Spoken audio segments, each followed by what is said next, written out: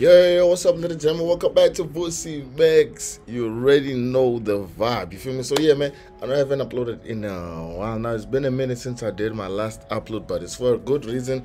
If you looked at my other analysis videos in the past couple of weeks and stuff like that, you'll realize the quality of basically this camera that we're looking at now.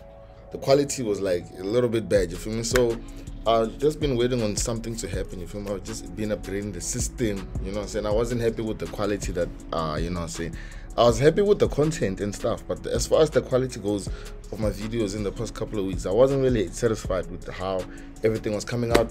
But yeah, man, been upgrading the system and stuff like that. So if there's anything you guys are picking up from the videos, if you need me to improve on anything, let me know in the comment section. I won't take it personal, or I won't, you know what I'm saying, my feelings won't be hurt, basically.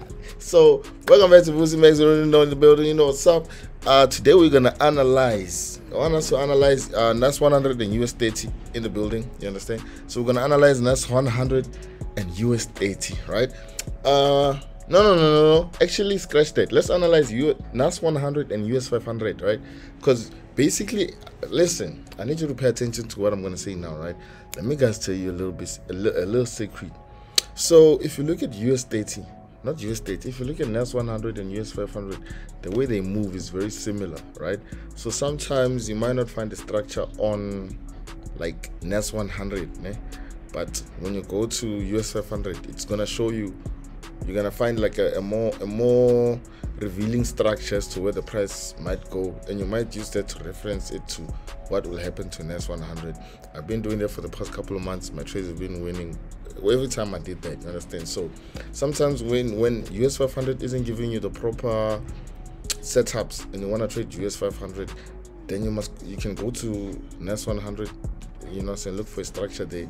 And depending on how it's looking, if it's hinting at you where the price might go, you can apply that to US500 and still get the result. But now, why are we comparing these two? Why am I telling you about this correlation between these two things? Basically, the type of, like, we're not coming to trade like everybody on the same level playing. You understand? Some people wanna risk more, have the capital to do that, and some people don't have the capital to do that.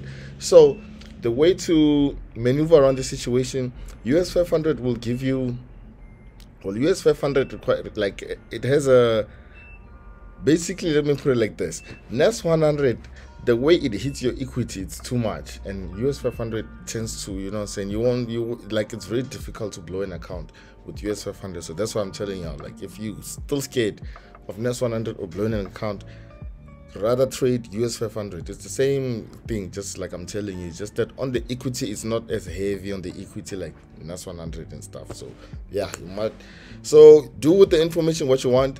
You know what I'm saying? Me, I'm just here as the messenger.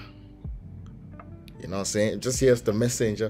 So yeah, NAS100 US500. NAS100, like I said, it's NAS100 is heavy on equities. If you can make a lot of money, you can lose a lot of money. US500, same structures with NAS, but to lose a lot of money is very difficult there. So it's like a more tamed version of NAS100. Right?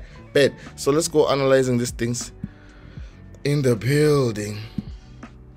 It's basically a Sunday. My boy just hit me up. It's coming from somewhere around Limpopo. You feel me? My boy DJ Nana's in the building. I'm sure you guys know him from the Instagram and stuff like that. If you follow my Instagram, you know him and stuff. So I think we're gonna go out tonight. I definitely think we're gonna go out. So I need to make this video and put it out before I go out. You know what I'm saying? So that's what I'm trying to do. So NAS100, let's start with the daily time frame. Remember, always go from a higher time frame if you really want to see the direction, and if you want to see the direction over like an extended period of time. You know what I'm saying? My advice would be look at the daily time frame instead of, you know what I'm saying, just trading H1 or H5. It's fine, you can still trade those things, but it's always good to know what's going on also on the higher time frames. Okay, so this trend doesn't really do much for us because it's up there and the price is down there. We need something else. Okay, but this one now is chopping out our chart. Understand? So if you can put it like this, it's still fine.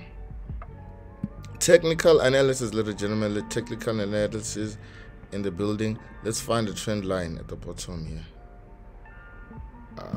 Okay, but I'm seeing different types of trend lines though. Let's see if I'm correct. If I'm not, yeah, even this one though.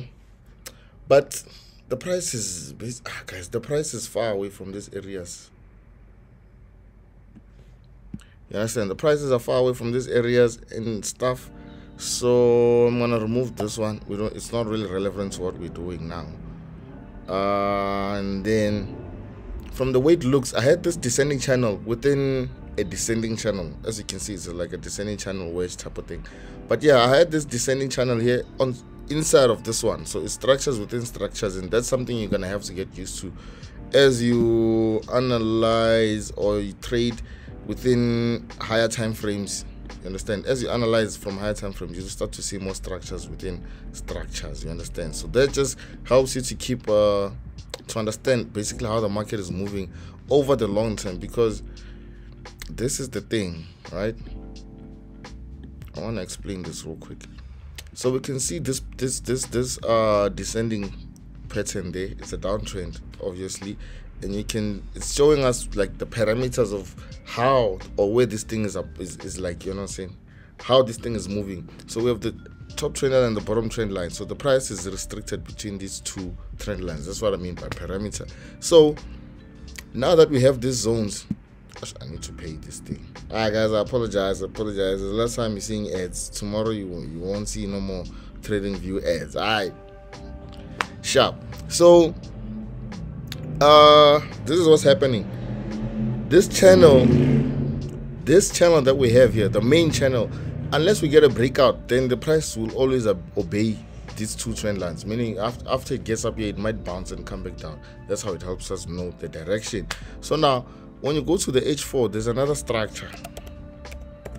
You understand what I'm saying now? There's another structure when you go to the thing. Yeah, so when you go to the H4, you can see there's another structure, which is another descending channel, which had been this thing has been respecting the structure very nicely. You understand? I'm not gonna lie, very nicely. You can see you made contact 1, 2, 3, 4, 5. Here we just like came really close, and then here it's only 1, 2, 3 break. So here there was a rejection, and there was also a level. I told you guys about levels, man.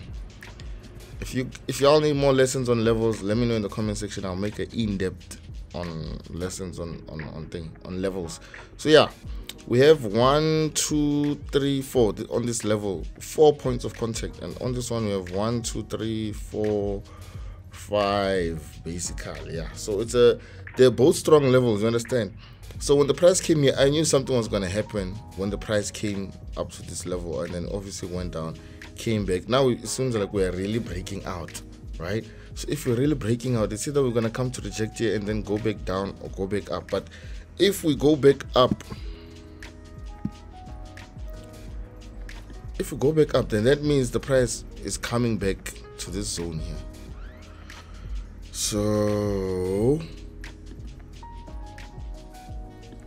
yeah, if we break out, it means the price is gonna make its way up to this zone, this trend line that we have at the top.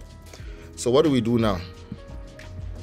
It's not much we can do right now, and I'll tell you why. There's not much we can do right now because we still have this level to clear. We don't know if it's just coming to retest and then going down, but if it comes and retests from the bottom, then we know what that means. You understand? If it comes to retest from the bottom, how do I draw?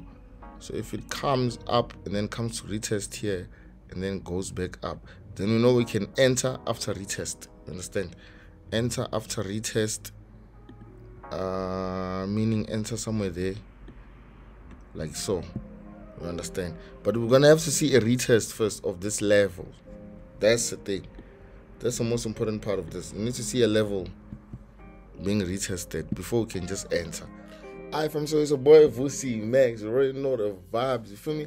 There's gonna be a part 2 shortly after this one, you feel me? So stay tuned. go subscribe to the public Telegram, public Discord. Links are in the description box below. Like I said, I'm going to be sending signals out there soon. It won't be as much as in the lifetime, I think, in the lifetime memberships for signals and mentorship and stuff, but I wanna definitely bring you guys more stuff like signals and setups and stuff like that. You feel me? Let's go ahead. I'll see you guys on the next one. All right, peace out.